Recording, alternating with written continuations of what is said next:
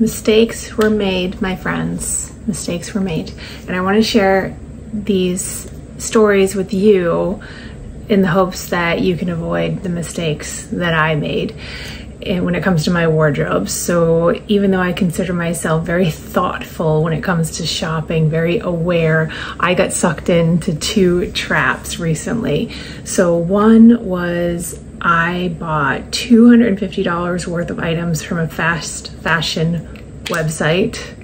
And I did mention this, and I am going to do a video about those items because every single one of them was awful.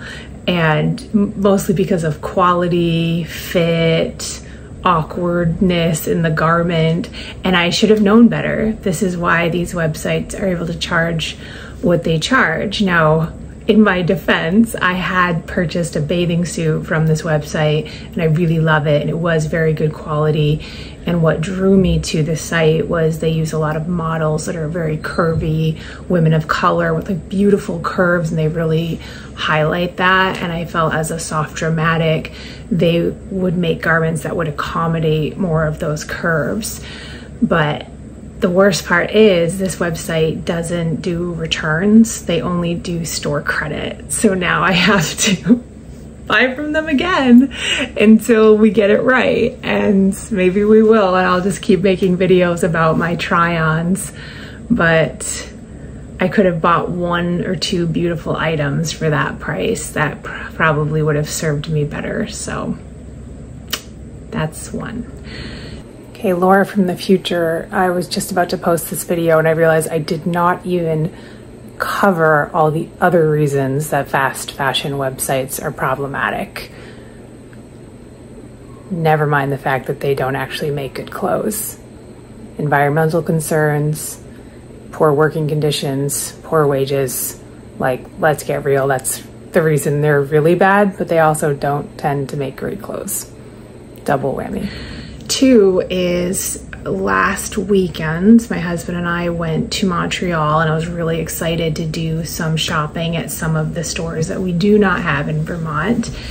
And I had a list, as I often do. I advise you all to keep a wish list of these items that you're looking for, that you feel there's a gap in your wardrobe. So when you are in those situations, in your shopping, you know what it is you need and you're less likely to impulse buy. I love to keep a list of wish list items. It helps prevent me from impulse shopping. So we were let loose on this beautiful luxury mall, and I will make a video about the mall itself. It was a cool experience, but I tried on a bunch of things, got really excited, and walked out of there with two items that were not on my list, and went to another store, and I bought both of those items from Alo Yoga, which I do think is a wonderful brand and makes high quality pieces, but they weren't things that I needed and they were not inexpensive. And then we ended up at Zara, and I bought this like silk skirt that I just knew when we left this store it was going to be very fussy, not an easy item to wear. And I just felt such guilt and such remorse when we got back to the hotel that night. And I said to my husband, I want to return everything. I just really got caught up in the moment. And I think once I get home, I won't even miss these things. So fortunately we were able to return them. I did end up finding a pair of boots, and that's another video. I have just done a video about looking for winter boots. So I'm excited to share that with you. But, and again, I'll do that in my defense. When I walked into Free People a couple months ago and I bought this Righteous onesie that I'm obsessed with, this was an impulse. I didn't even know something like this existed, yet I wear this almost like multiple times a week. I love this. So sometimes it can work, and I think my advice for you there would be bring an item home, and if you want to wear that thing tomorrow, like you're gonna find a way to wear it, or sometime in the next few days, and you try it on with other things in your wardrobe, and you have all these use cases in your mind for this item, even if you didn't know that you wanted it, it's likely something that's gonna work out. But when I thought about the items I purchased, I was like, I'll wear these a few times. I can see this being a problem because I can't tuck it into pants, and these shorts are only for these certain scenarios. Like I can live without these.